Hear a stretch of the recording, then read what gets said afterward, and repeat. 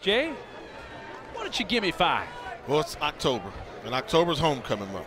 So I'm going to take a stab at it. The best homecomings in HBCU football.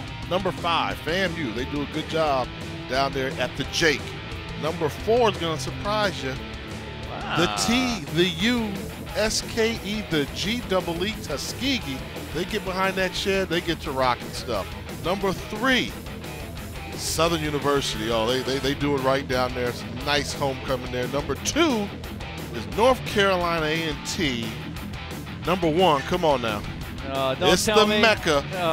We may not win the games on the field all the time, but one thing we're going to do, we're going to out-homecoming you. And the teams on the bubble, Jackson State, Prairie View A&M, and Morehouse. But the AUC kind of gets behind Morehouse for their homecoming. But, I mean, you can take that one to the bank. Something to note, how many of those teams are from the MEAC?